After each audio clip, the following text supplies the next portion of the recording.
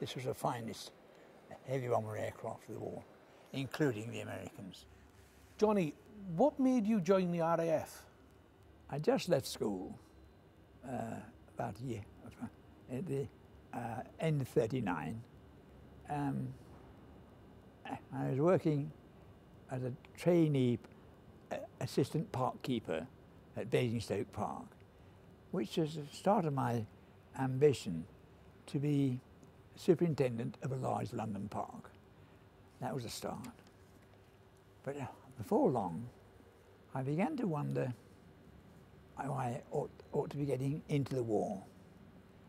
I had a hate for Hitler to start with, and I thought I ought to be getting there, trying to give him a bloody nose or something, at least getting something out of the war.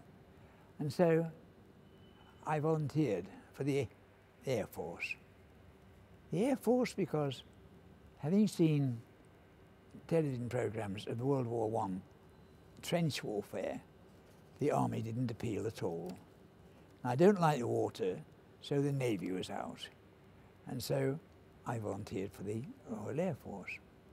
And they recommended me for pilot training. And within a couple of years or so, I started on the aircrew training. And I ended up in America. And we had two systems out there. We had our own British flying training schools, and the rest were under the auspices of the American Army Air Corps. And of course, America was nowhere near getting into the war at that stage, nor did they feel they wanted to be. And I ended up with one of the Army Air Corps places. And a good posting, Arcadia in Florida, lovely. But I could not stand the Army Air Corps. Their petty discipline and their sloppy marching really got up my nose. However, the instructors were civilians and very pleasant people. I managed a solo, but my landings weren't quite what they should have been. And he said to me one day, "I'm sorry, son, I don't think you're going to make it." Joined up with a group of, there were 10 of us then, washed out pilots from various areas of the Army Air Corps training.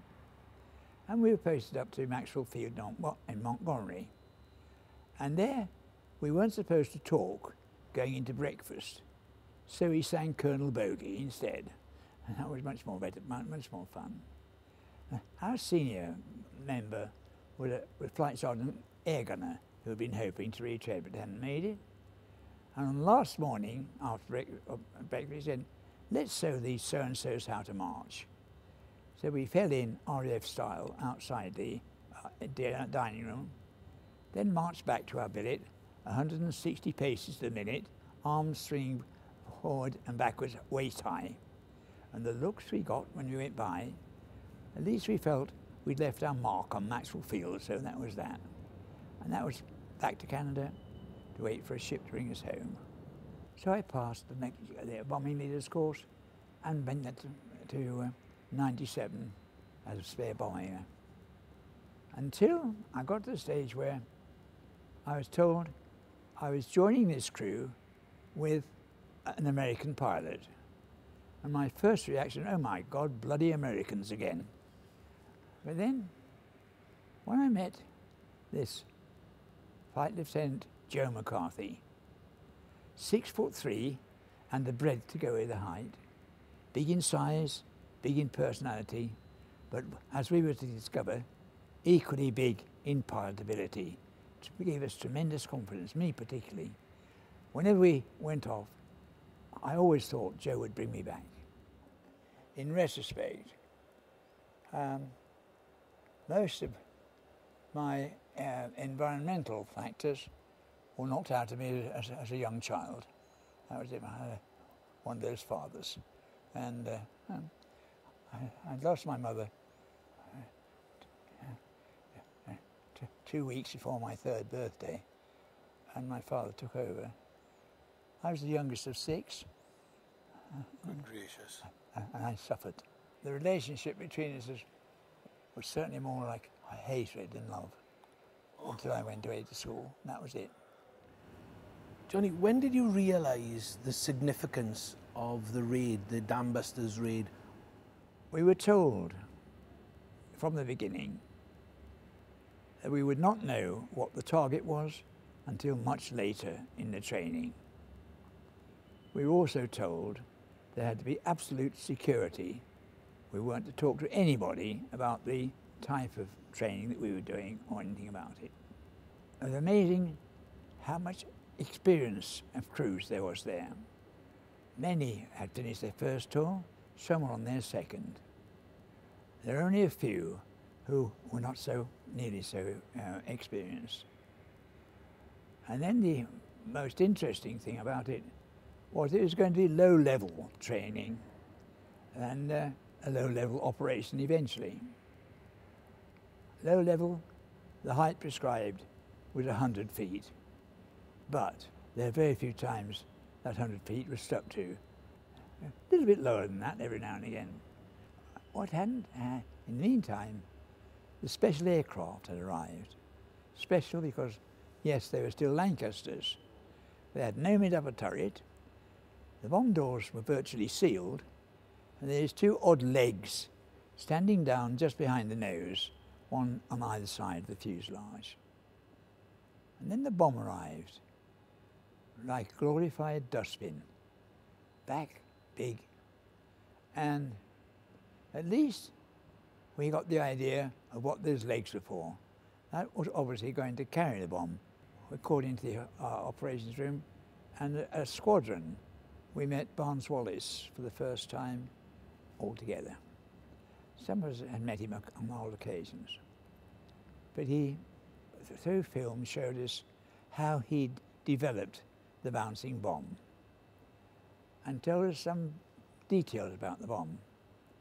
It weighed 9,000 pounds, of which 6,500 was explosive inside it, fused with two depth fuses to explode the explosion at a depth of 25 feet of water, and one self-destruct fuse.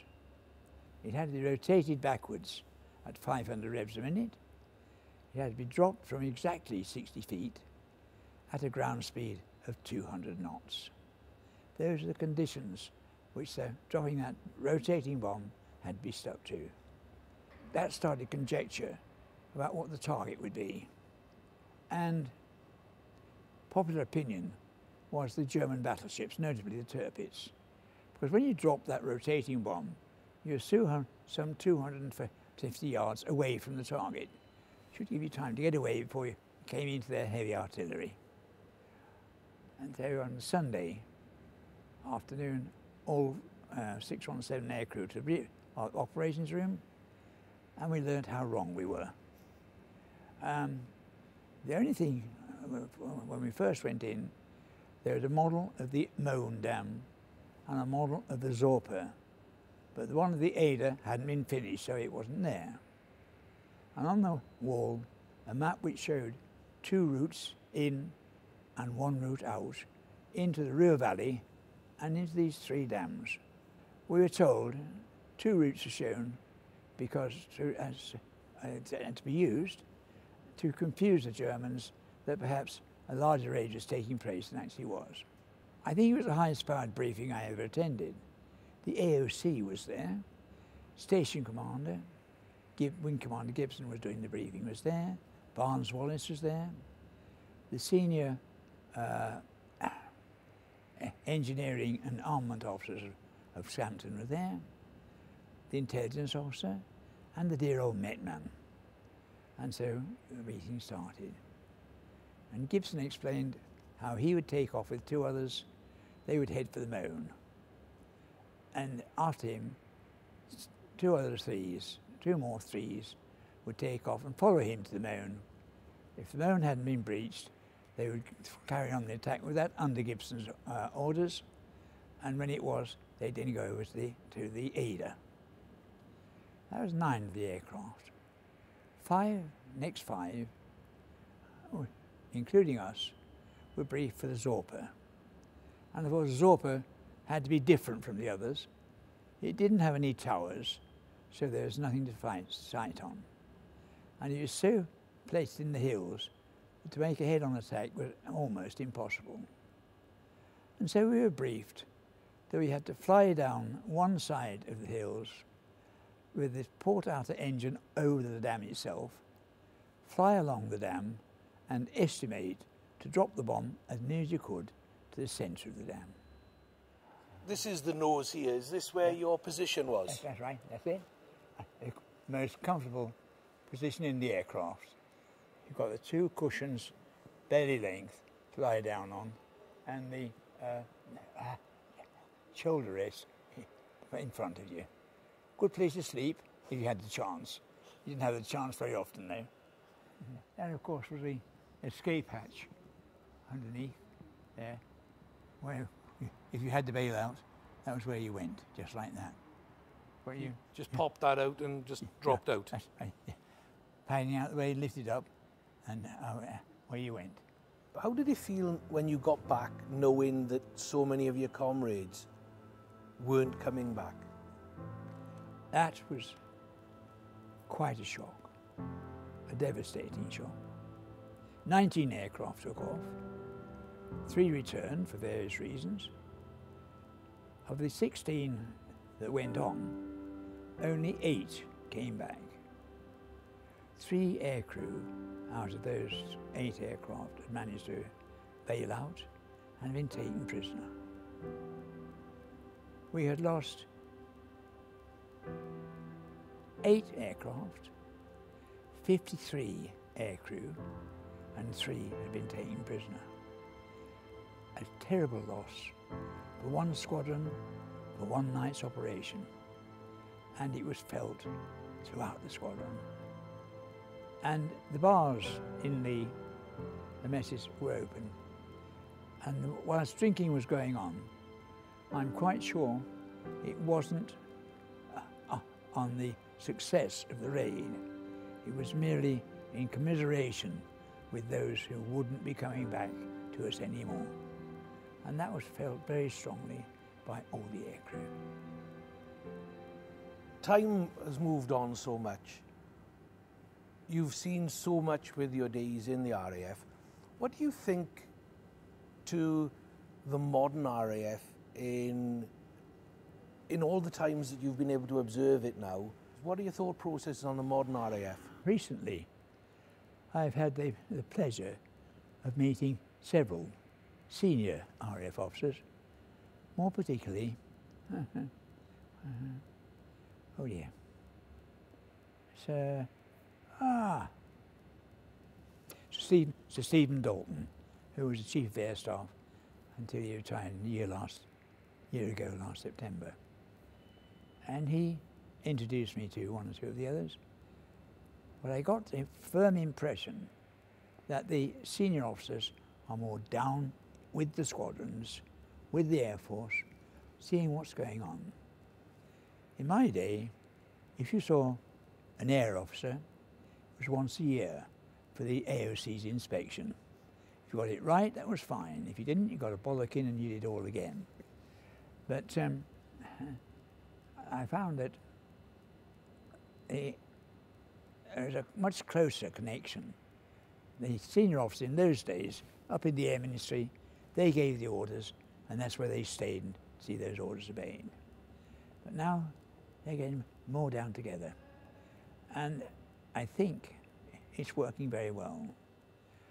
One at Curtin Lindsey, which is just north of Scampton, there's a station there. They have a joint mess, officers, warrant officers and senior NCOs. But Curtin Lindsey is responsible for accommodation for Scampton, or most of Scampton people that need service accommodation are up at Curtin Lindsey, and they use it for their official functions. The Red Arrows, of course, are at Scampton, and some of theirs are busy up at Curtin Lindsey. I've been there 2 or 3 times, and I have to say, they're far too generous in the bar in the evenings. It's 2 o'clock and 3 o'clock in the morning before you get to bed. But they seem to get on very well with this jointness. I think the Air Force, and I understand it probably happened to the Army as well, I'm not sure, but there's a much higher interest in what's actually going on the grounds at all. So, and that's why the senior officers now do spend so much more time with the crews downstairs on the squadrons and find out exactly what they're doing. I am proud to have flown with the British Royal Air Force.